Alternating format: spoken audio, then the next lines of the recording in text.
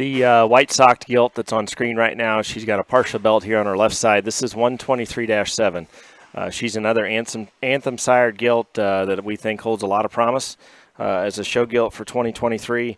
And, you know, I say show gilt often as I talk about these because I think the majority of buyers are thinking show prospects as their first priority. And rest assured that when we sell gilts, in particular this time of the year, that we understand that folks are not only buying a show gilt, but they're also investing in a female that they hope has some value down the road, either in one that they want to keep or one that they can merchandise and resell. And, you know, 123-7 certainly fits that mold. Her look is awesome. Her build's great. We love her pedigree. She's an Anthem Wags. But the grandmother on the bottom side is where some of the intrigue comes in. That 41-liter sow would have been sired by Rusty. Rusty was a boar that was at SGI for a minute.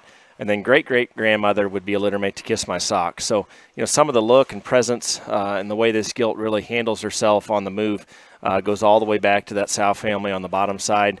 And I would tell you, though, skeletally, this one's extra heavy structured for the way that she's bred on the bottom side.